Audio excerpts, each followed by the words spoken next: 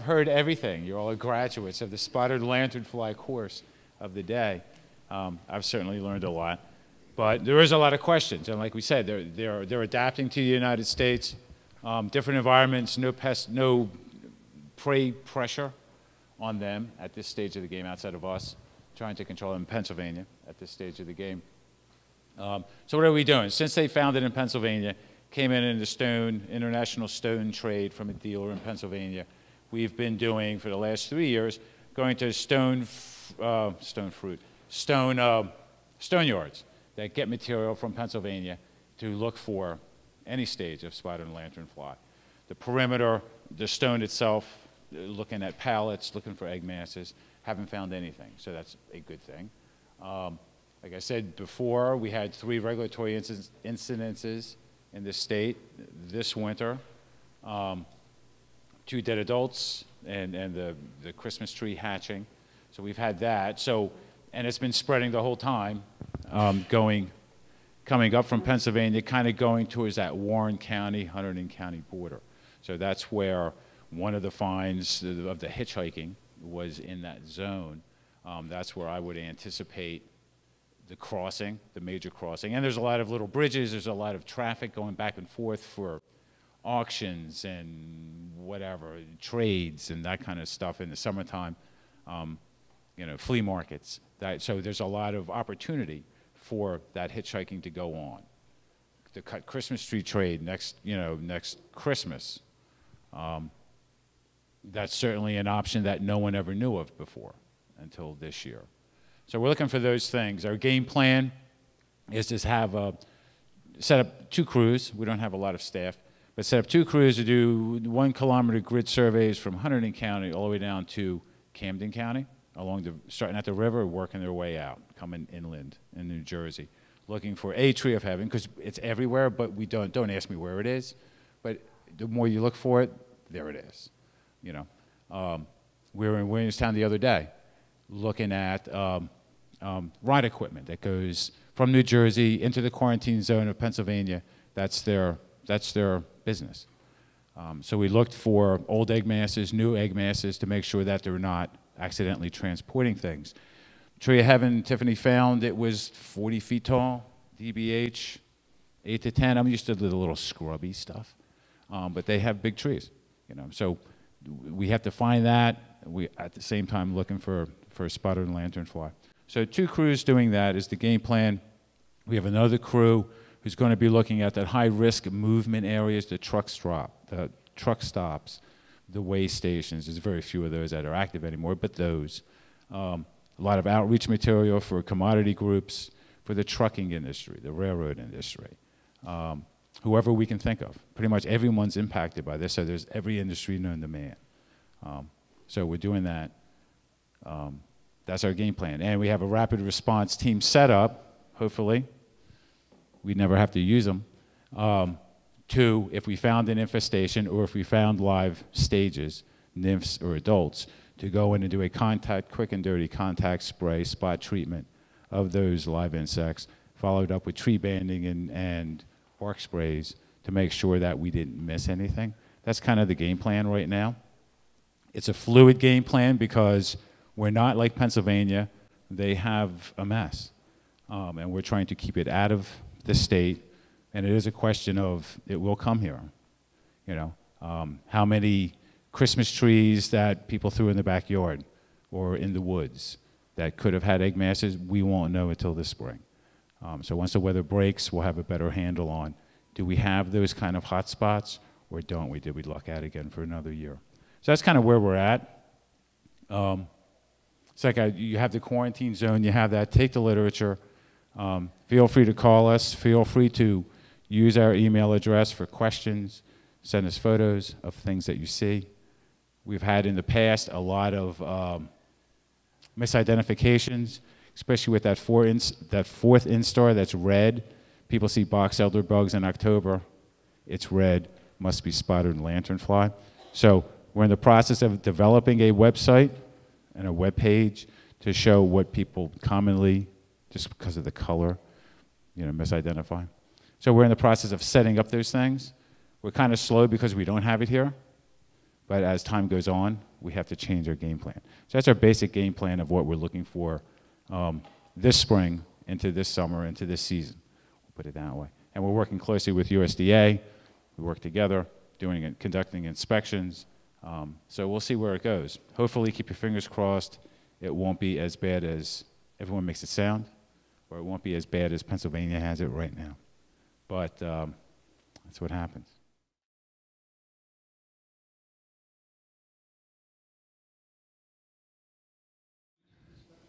So they do inspections, they do growing season inspections. The cut Christmas tree guys, I know that they're under compliance, the ones who are shipping to New York, to New Jersey, to Delaware, those kind of places. But they are, you saw the pictures and they weren't, it looks better on the screen. It was really hard to see those egg masters. So you could stare at that almost like bagworm. You ever hand remove bagworm from a tree? You've taken all day picking them off. You've gotten them all. You've gotten buckets of them. And you turn around like this, and you take a drink of water, and you turn around and you go, there's 30 right there. I could have dismissed them right where I was just looking. So that's very easy to do. That's the problem. That's the scary problem. So that goes on, but things still fall through the cracks, you know. And so that's why we have to be vigilant on our side. And that's for everybody, not just us. There's only a few of us. There's more of you. And so we have to do a good job of getting that word out that everyone has to kind of get involved to keep it at bay. And by us keeping it at bay out of our state, Pennsylvania, given time, hopefully can get a handle on and do some eradication efforts and knock it down there. And that would all be kind of be a better place to be, you know, to where we're at. Yes? Just one thing most retailers have to be careful of is most of the pottery they buy today comes from Vietnam. That's correct, right. So they come in a container, and they could be very easily on that pottery, couldn't they? Right, right. And they get inspected by, not Homeland Security, well, USDA does inspections, and border, CBP, so Customs and Borders. So they're, for the ports and the shipping industry, they get inspected in the ports to try to, so that doesn't happen, but it can happen. Things can happen, you know. It's not a 100% inspection. There's no way with the amount of shipping that comes in. And New Jersey is a what do you call it? Yeah, it's a super port. I mean, it comes in JFK in New York, and it's trucked all over the country. It just goes right through New Jersey, you know.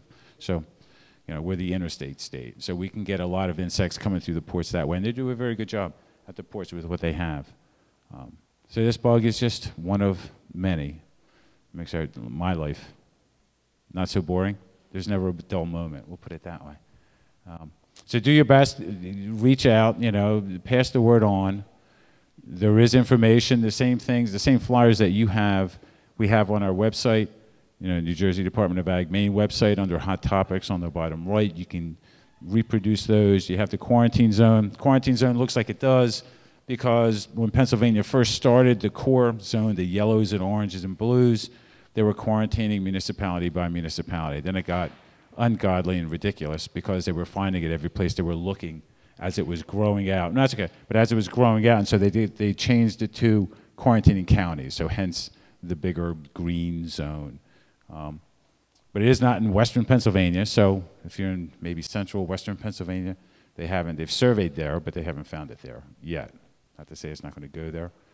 There's a large amount of railroad that concerns me, and sidings and just tracks where the empty cars are just there.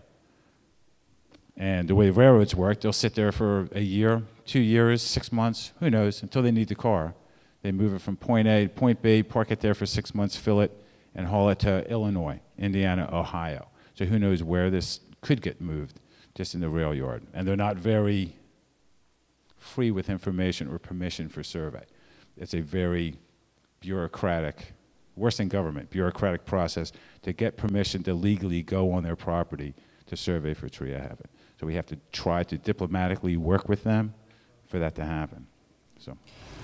There was a question before about how you tell the difference between a male and a female mantis tree.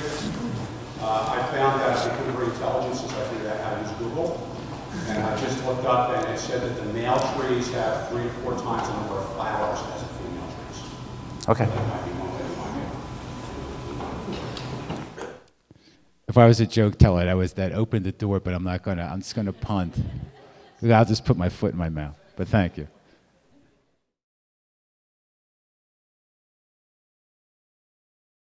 I don't know. And USDA, I'm sure the feds have put staff overseas to the South Korea and Japan to find out about what to answer that question. And then the next question goes, biocontrol takes a long time to get set up. Before it gets to the point of release, let's just say they found something tomorrow. They have to bring it to the United States, throw it in amazing quarantine facilities that nothing gets out. And they have to make sure that that released organism isn't going to cause more damage than what you're trying to control. So it takes a long time, 10, 15 years maybe, before it finally gets to the point that they give it to, we have a beneficial insect lab, so they give it to folks like us to rear colonies to go disperse and ship out and put in the environment. So it takes a long time to get to that point. And that's, like I said, 10, 15 years down the road. If they found it today. I don't know if they found anything yet. Who knows, you know? No, it came from there, and I don't know how long it was there. So it's been in South Korea, and it's been in Japan. It's an Asian species. It's native to Asia. So how long? I don't know. They say don't park under trees because that's where they could hop into your car in the back of your bed of your truck, crawl underneath your wheel wells. You don't know they're there. Jump on your clothes. So if you know you're going there, kind of inspect.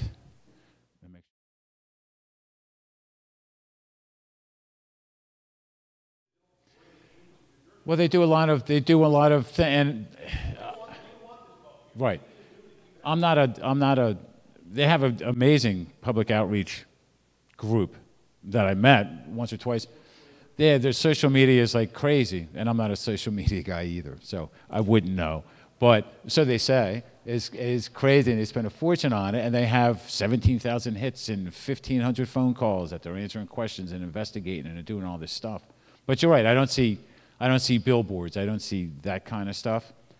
You know, who knows, with the money that they're getting or supposed to be getting, maybe they're going to start that tactic, because I haven't seen that on the roads. You don't see signs, you don't see, you know.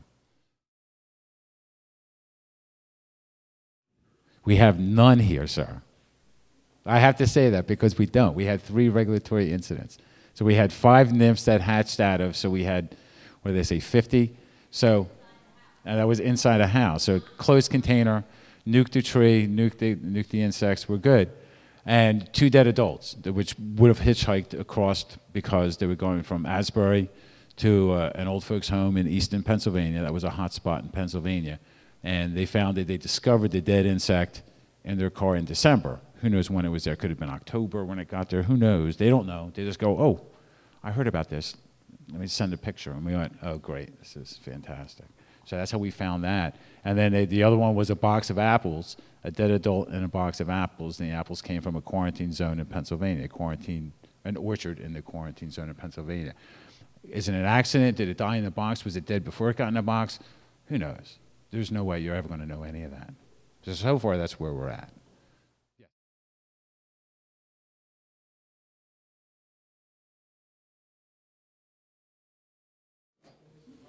They could do it, yeah. That gets into bad PR though. When you start promoting burning, I'm sure DP would be on me for that one. But chipping would destroy the egg masses enough that the odds of anything coming out of that mechanical damage would be slim to almost none. You could go down that road. And so this year, in advance of, and I thought of this, and I put NJNLA, you're NJNLA. NJ, League of Municipalities, there's too many NJs. But, so League of Municipalities, they have a weekly newsletter to the municipalities that they blast out to all of them.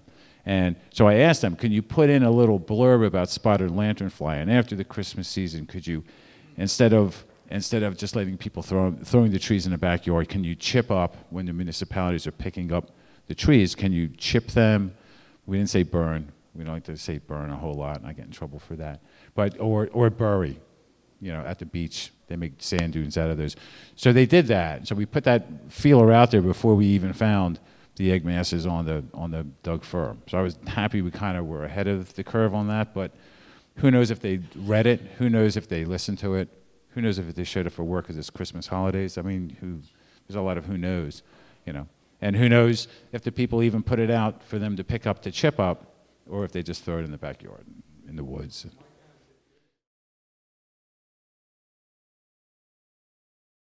I guess you would contact your senators and representatives down in Washington, because a lot of the funding, I mean, New Jersey has no money for this. We have our basic outlay, our basic budget. So most of the funding comes from Washington. So that's who I would reach out to support or enhance the funding opportunities that are out there, not just for us, but Pennsylvania, New York, Delaware, Maryland, Virginia. Virginia has a hot spot that they're doing good on, but it's a hot spot that they didn't know was there until recently, and they think it was there for maybe 5 years before the population got high enough that they found it. You know what I mean? And that also got moved through the stone trade. So we're going to survey the stone trade world. We're going to do almost like a door-to-door along the river, working our way in from Hunterton down to Camden to A, identify where a tree of heaven is, and B, is there anything feeding on that tree of heaven kind of thing. And then look at vineyards, farms that are in those zones to make sure that they haven't accidentally jumped the gun. So if our guys come out and you're a vineyard or a nursery, and our guys want to come out, and they won't be our nursery inspectors, these would be special spotted lanternfly inspectors. This is all they're doing. You know, welcome them on board, let them come in. Don't kick them off your property, because that doesn't help anything either.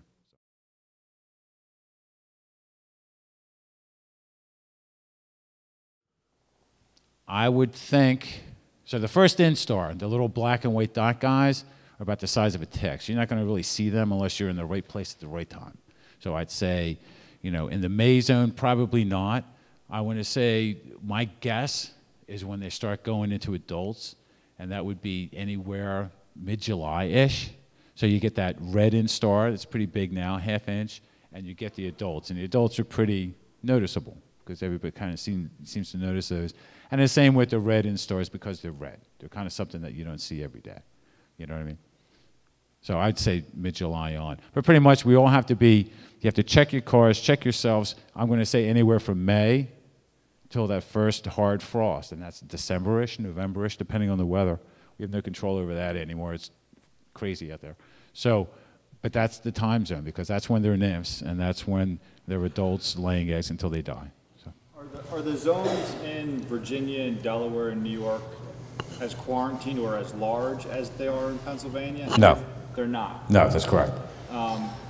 Is it possible to share the counties with us where in Virginia or Delaware or New York they've been found? Because like Don and ourselves, we're nursery folks who ship into, I mean, I don't know about Don, but we ship into Virginia and Delaware and New York.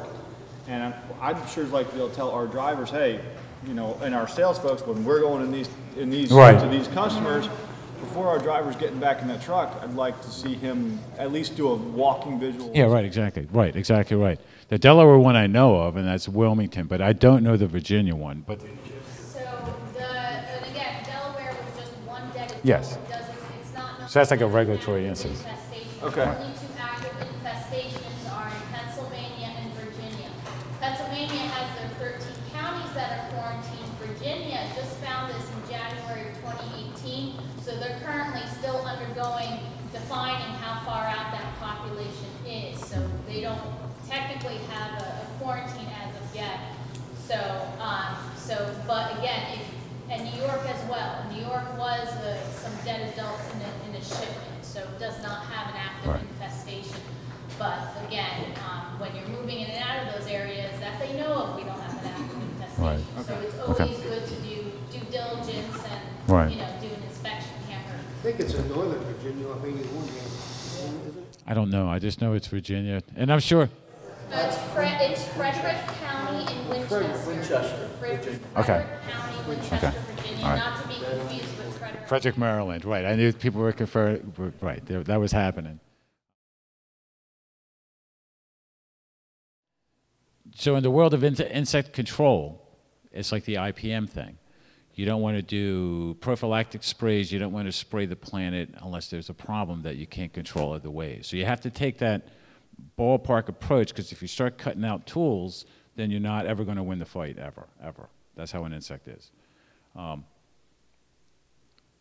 to answer your question, when will that ever happen? I haven't the faintest idea, because there's a lot of research. Now, I know Penn State is doing a lot of research. Rutgers eventually will get in the game of research, but they can't. Penn State has a quarantine facility where they can work with them. Right. And so they can rear them, they can bring in natural enemies, they can do choice tests where they can subject the natural enemies to the different stages to see whether they'll feed on them or whatnot. And they're sharing information. Yeah, they are. Yes, correct. Right. Now, Rutgers, on the other hand, their hands are tied because it's not here, so they can't deal with live things. Because if they do, then they got to tell me, and my rapid response team has to come in, and they lose their insects, and they're not going to get very far. So it's kind of this catch-22 until, and hopefully we don't get there. So we have to rely on Penn State. Also, USDA is working on it up in Massachusetts. Yeah. In that special lab. A lot of research is going on up there, and they're the people sending folks over to Asia and working, to learn about it. But, some of these insects, they can, they can change. They adapt. They adapt, right. They adapt. Right. It's difficult. So it's hard. I mean, the insects were here before us. They will be here after us. There's winners and losers. We kind of. I'll show you an Right. example with the stink bug. There are predators out there feeding on brown marmorated stink bug now after 14 years that weren't doing it when they first came here. And there's things eating their egg masses you would never expect, things like katydids and whatnot. And that's because of all the research that's been done with finding out that they are finding them finally and they're feeding, and we think it's one of the reasons why the populations have decreased. With probably Pennsylvania. They probably have the list. Yeah, because they have the most studies and the most observations. Yeah, we go with PDA. Penn State, Pennsylvania Department of Ag, go on their website. I'm sure there might be a list on there. Or if not, if you don't see that, then jump to the Penn State site. First I'd go to PDA, though, because they're good about putting pretty much everything known to man that they have, that they know, is on their website. So I would go there. And sometimes, too, remember what they said, sometimes they'll have reports of insects on things, but that doesn't mean that they're feeding on them, because first they'll just fly to something or hop to something and hang out there. Doesn't mean they're feeding on it, they're just observed on there. But things that they saw feeding, they go, oh yeah, these are big things like hops and grapes and that kind of stuff. Okay?